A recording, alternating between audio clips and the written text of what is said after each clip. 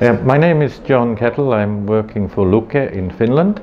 I gave a presentation at this event this morning that was concerning the bioeconomy development, the development that has gone on in Finland, and now the increase in bioeconomy development in Europe, and looking at how there can be the same type of development here in Argentina. And I think one of the clear things that has struck me is, after listening to the Secretariat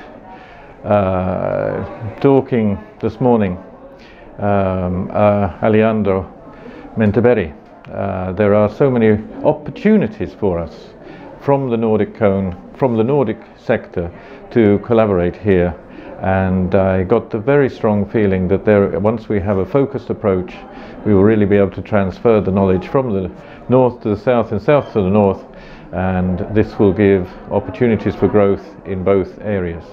It seems in Argentina that there is so much biomass, but there needs to be a real focus on what you can get from the biomass in the regions, development of the working skills, and I think the future is bright.